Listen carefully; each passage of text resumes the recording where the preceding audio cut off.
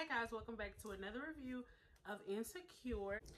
This is season 4, episode number 6, and this is called Lowkey Done. So this episode starts off with Issa laying in the bed, replaying the huge fight that her and Molly had. She opens up her phone and she's reading all of the feedback from the block party. So everybody is loving it. Like, the comments are like, oh my God, you need to do this again. Like, oh my God, like you had, I forgot his name, but you know, she had a really big artist.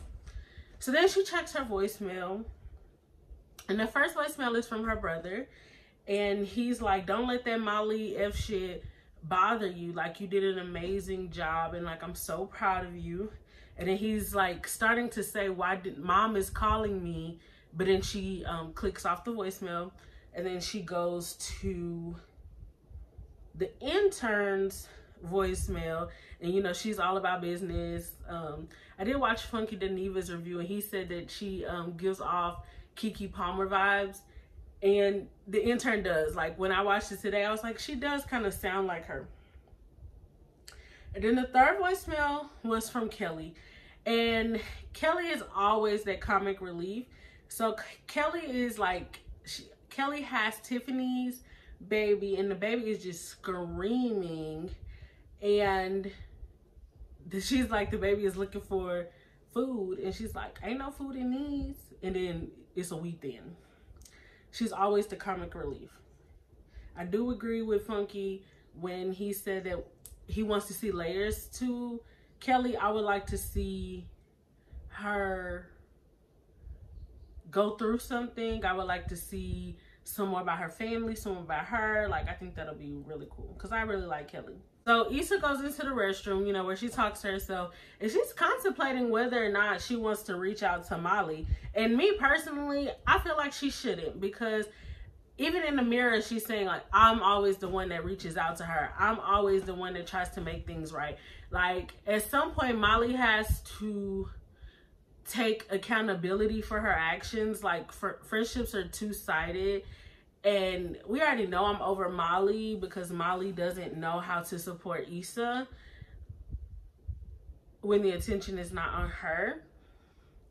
So she does her self-care Sunday by herself, relate, relax, release by herself.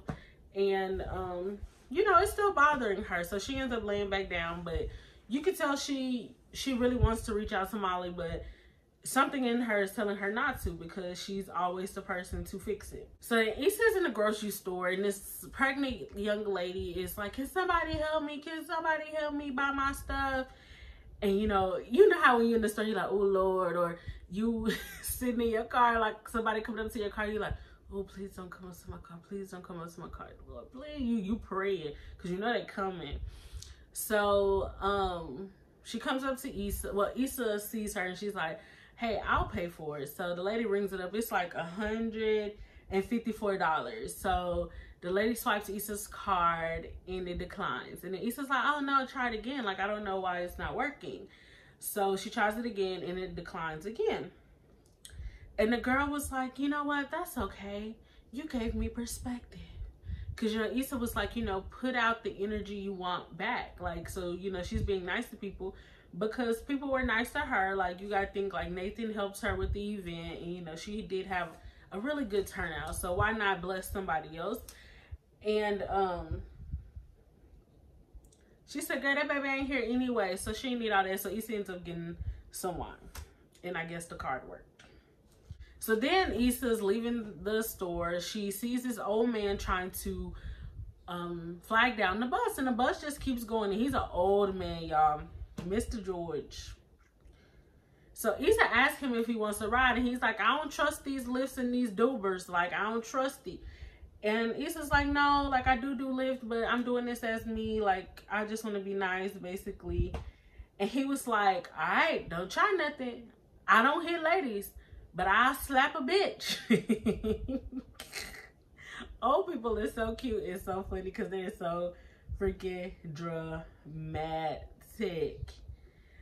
And so the whole ride, like, first it's too hot, then it's too cold, then it's like, watch out. And like Issa slams on the brake and he's like, nah, you just gotta watch out in life. And then he takes out this picture and it's the house. And when he knocks on the door, it's his son. His son is like, Dad. So I don't know what that was. Comment down below if you understood that. I didn't understand that part. I was a little confused. So Issa's like on her way to a sip and paint. She gets there, she sits next to 3 other ladies, one of them which was Kyla Pratt. It was her like bachelorette trip. Issa came in. I don't know if y'all ever bought it, but it's that big old jug of wine. Like, it's a lot of wine. It might be I don't know, don't misquote me, but it's a big old thing of wine. Like, I would like, nobody normally says, oh, I'm gonna take this big ass thing to the wine, to the sip and paint. So she's sitting there laughing with the other ladies. They're all best friends, obviously, and they're talking about how they've gotten into it, but now they're over it. And you know,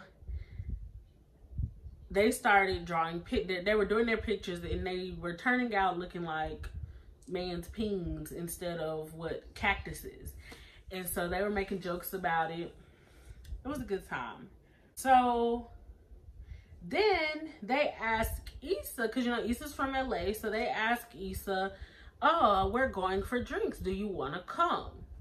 So you know, they're eating kiki ha ha and they're asking Issa what does she do, and Issa's like, you know, I do stuff with celebrities. Like they're trying to see, you know, so what I thought, trying to see, like, you know, they're gassing her up, and she's like, oh my god, y'all gassing me up, because you know, she's saying she's basically into marketing and all of this.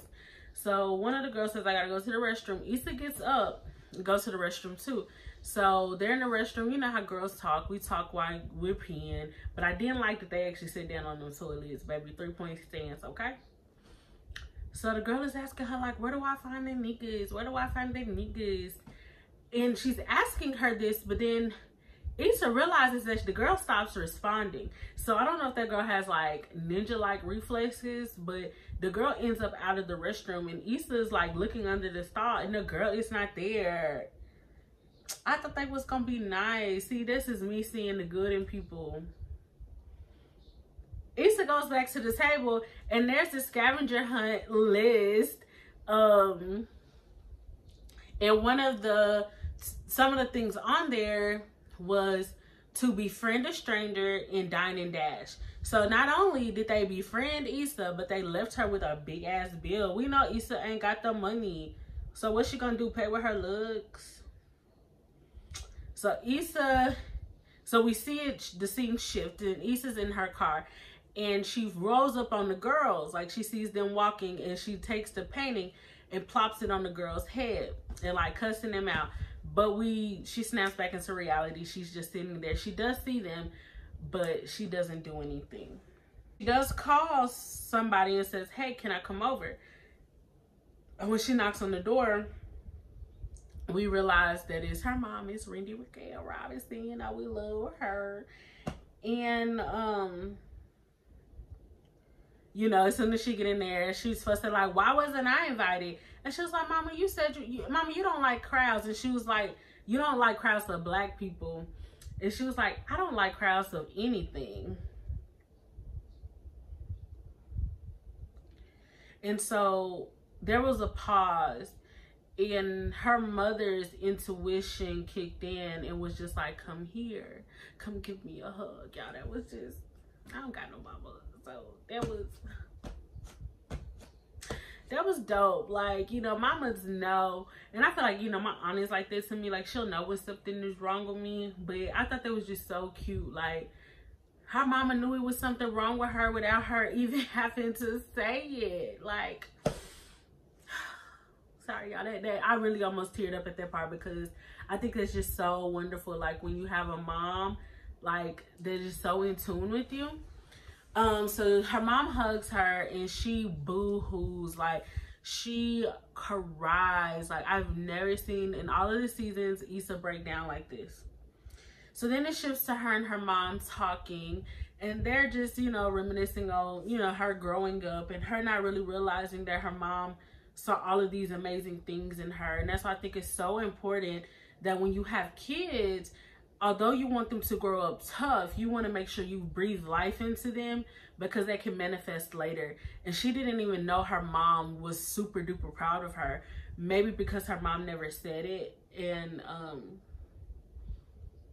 again, like, that really made me think, like, especially, I don't know if this is in any other communities, but I know in the Black community, it is very important that you have people to uplift you, so that you know that they're proud of you. Like, there's no doubt in my mind that my family isn't proud of me. Like, growing up, like, I know they've always been proud of me because they voiced it. They've told me when they're disappointed, they voiced it.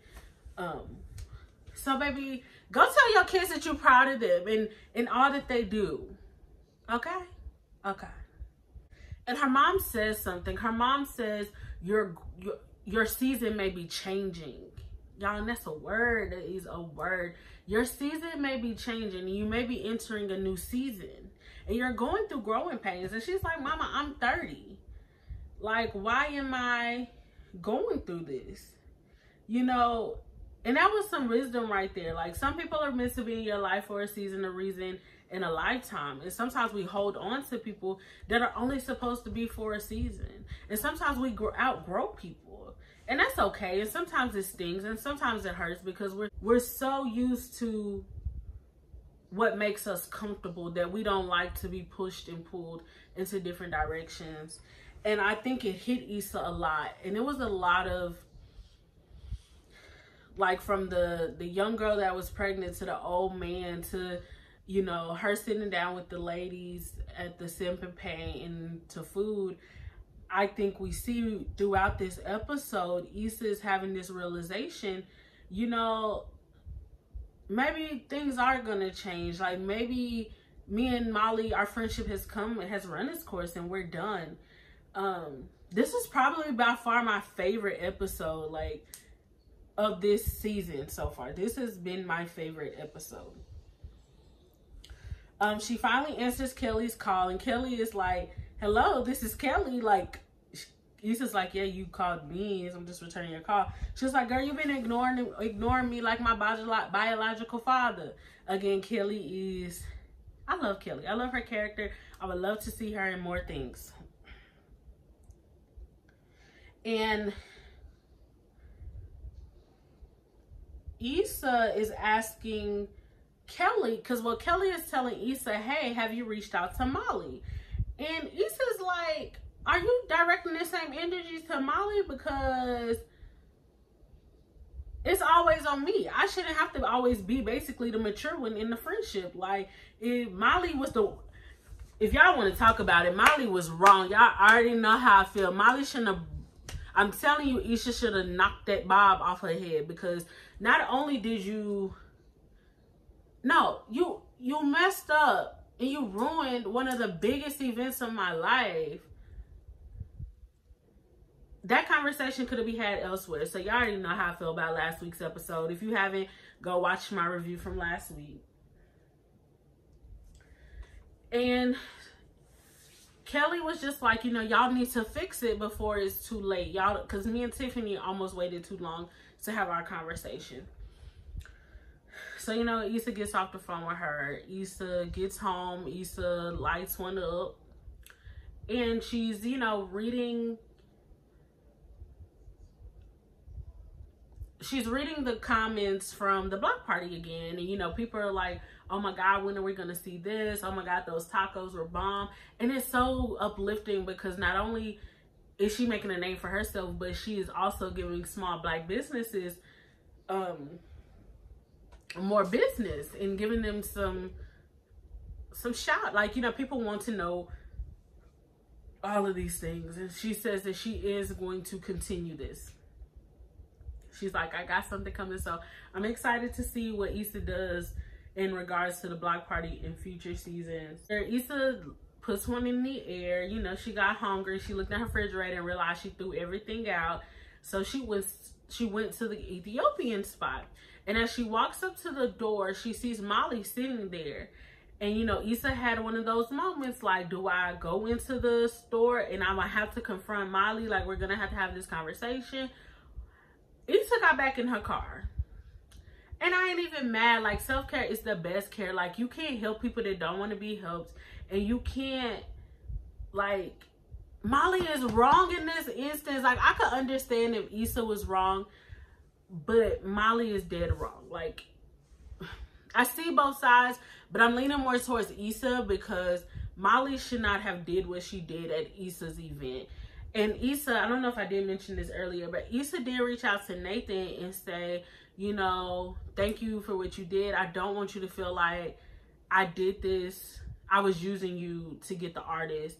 And, you know, he's like, nah, like, it's cool. Like, your event was dope. Like, you know, basically, it's what I wanted to do with his 6. He said with the green eyes. He's so fine to me. But, yeah, this was season 4, episode 6, Lowkey done. And it was my favorite episode of the season thus far. I am getting ready to shoot Married to Medicine LA. So make sure you look for that video either after this or it will be tomorrow because I still gotta edit. Thank you for watching.